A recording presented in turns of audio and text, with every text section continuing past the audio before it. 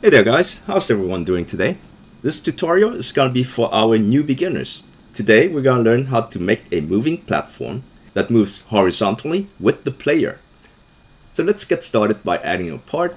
We're going to change the size of this part. Look for the size property and we're going to change it to 8, 1, 5. You can also change the brick color if you like. I'm going to make it green. And now we're going to select our part. We're going to click on the plus sign. We're going to add a couple constraints to it. The first one, we're going to add align position. And we're also going to add an attachment to use with the align position. Now select the align position constraint. We're going to change a few properties. The first one, we're going to change the mode to one attachment. We're going to change attachment 0. So we're going to select this attachment to be attachment 0. And we're also going to change the max velocity to 15. Hit enter.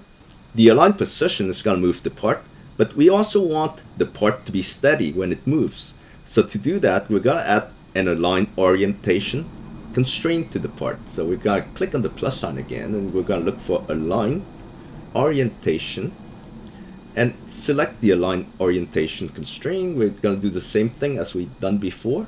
We're going to select the mode to be one attachment and we're going to select attachment 0 to be our attachment. Now we just need to add a script to move this part. So we're going to go to our script service, add a script. Inside your script, just enter the following lines. On the first line here, we're declaring our part, then we're declaring the from and to position. Basically, we have an infinite while loop here that's going to take our part to the from position first, wait for 5 seconds, and then take it to the to position, wait for 5 seconds, and repeating the process over and over again. The from position is the current position of the part minus 30 units in the x direction. And also we're setting the height of the part to be 5 units high.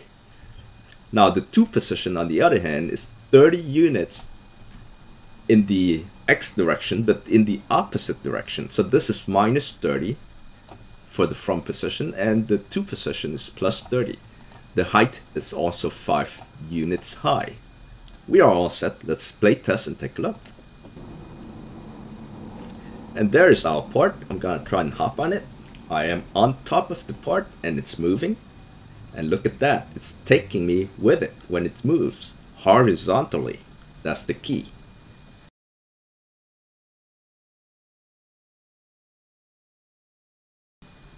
Everyone, thank you for watching and we will see you again soon in our next tutorial.